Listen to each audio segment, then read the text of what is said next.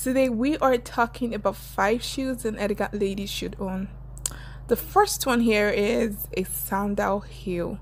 I know many ladies don't really enjoy wearing heels, but the truth is there are some looks you cannot just pull without heels. And hey, if you are not so good with heels, buy the block heels and also go for a 2 to 3 inches heels. This one would help you really walk way more better than the tiny heels, especially if you're not used to wearing heels.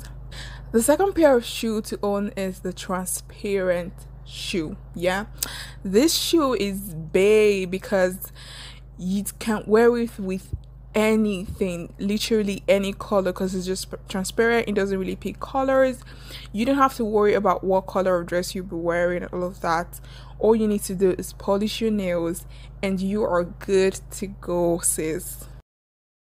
The third one is completely covered heels, or covered shoe heels as everyone calls it. You can't pull a boss look with a sandal heels. A covered shoe heel is the best way to go, especially in a corporate world. You want to look completely like a boss, then wear a boss shoe.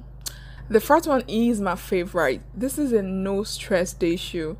A loafers could help you have a very comfortable day. It gives a very corporate vibe too and delivers you from stress at the same time, provided you wear the right size though. The next is the multicolored set. You might want to own one of this pair of shoe if you actually the type that wear lots of odd colors like black, brown, and all those dull kind of colors. Having one of the shoes will really help pop out, your outfit and give colors to whatever you're wearing that day.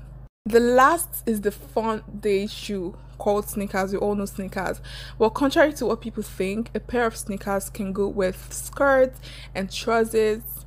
So if you are the type that don't wear trousers, don't worry. A short skirt, not too short too, could go with this, and a pencil skirt, even a gown could go with it, and it would work perfectly well. You don't have to wear trousers to make this work or to pull a look with a sneakers. Thank you all for watching this video.